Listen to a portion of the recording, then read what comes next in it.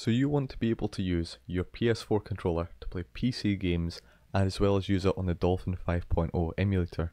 Well, I'm going to show you how to do that today. A lot of tutorials out there don't seem to show you quite exactly how to use the most out of your PS4 controller for the Dolphin emulator, and I'll go through that a little bit later on. But first, you do need this app. It's called ps4windows.com.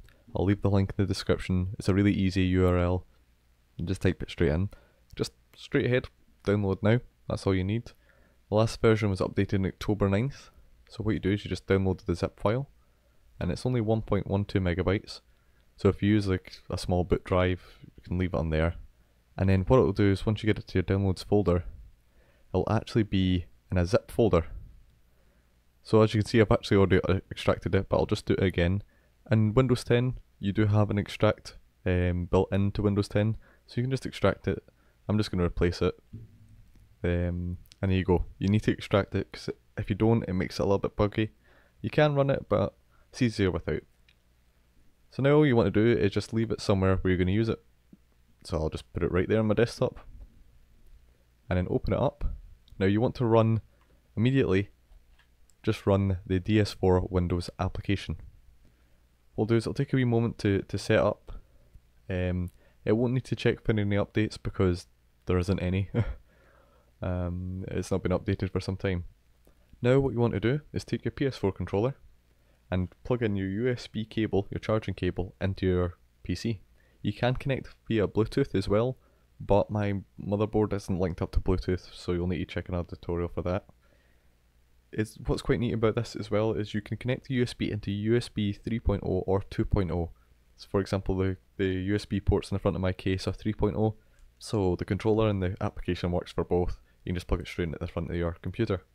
Now, take your controller, plug it straight in. Simple enough. And what it'll do is it'll detect the controller, it'll load up a profile for it, and you go over here to controllers, and here it is.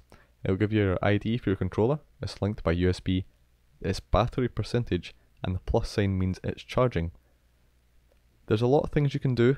You can go to profiles, auto profiles, settings. There's a lot of things you can mess about with, and there's a lot that you can do, as well as connect up to 4 controllers.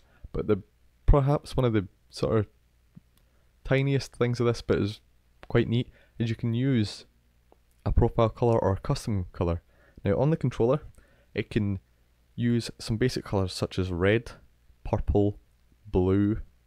It can use the tone white, as well as orange.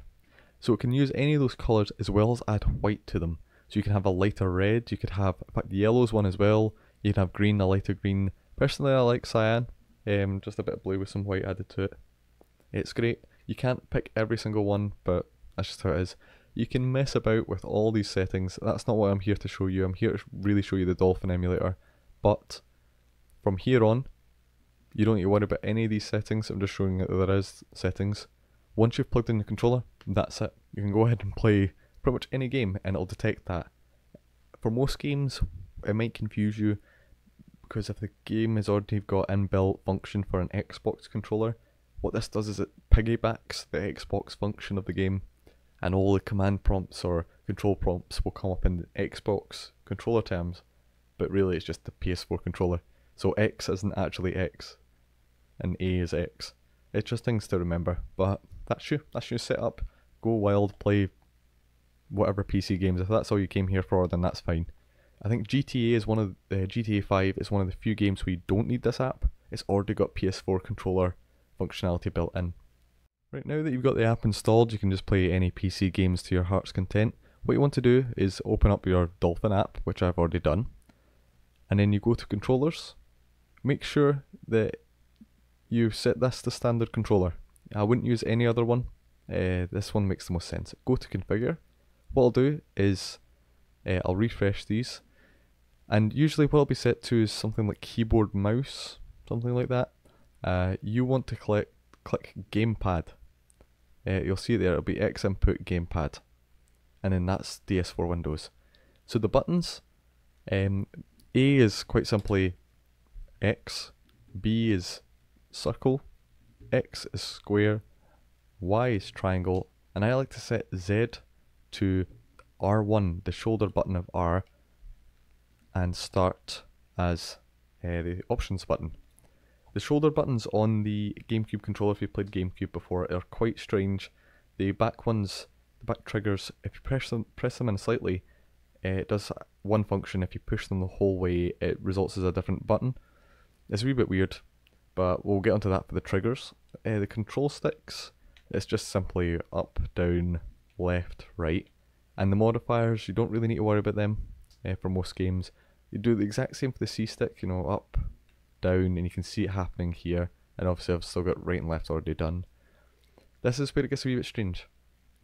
For the triggers, I use L1 for the shoulder button. Shoulder as the first L. That's the full control. So if you had to press that left trigger all the way down, that's that function. For R, I've got that set to nothing. I've left that alone. I've not actually. I take that back. I've set it to R. So if you press R the whole way down, that's what I've got it set to. For left analog, I've got it set to L2, so you can see me pressing it gradually. And the same with R2. I've got that set to 1 as well. Usually pressing R2 all the way in will be a different function, but in most games it's not really a function. Especially for Spartan Total Warrior, it's not a different function. Whereas the left shoulder, so the left trigger, was used as 2 functions, pressing it analog and full in. That's why I've got them set on different buttons. If it's that much of a problem, if you find out that maybe in whatever game you're playing, it's being registered, it can't tell the 2 different moves apart or the 2 different buttons apart, set one to say R3 or L2 when you press in the analog stick, or some other button that's not used in the controller. And then D-pad's quite simple, north, south, west and east buttons, so up, down, and you can see them all being pressed there. This is another function as well, the threshold function. You change this and it'll set when it kicks in. So if I hold down R2 now, and then I'm not the whole way down, but that's it registering now. See, once I get to this point, and then I'm not the whole way down, but it's now registering it as a full click. So it's now registering it as if I put it all the way down. You can mess about with that to see how you need it, but for the most part you won't really need to worry about that. And make sure, once you're done, to make a profile, call it something, and save it.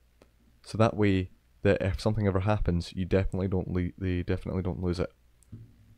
As well as this, I nearly forgot to mention, the rumble controls are really quite simple. So I'll just clear them. All you do is you click on one, press select, click on the other one, press select, apply, OK, and now that's you. The rumble functions now on the controller. So many people who have done tutorials on how to get the GameCube controller emulated with using a PS4 controller forget that function.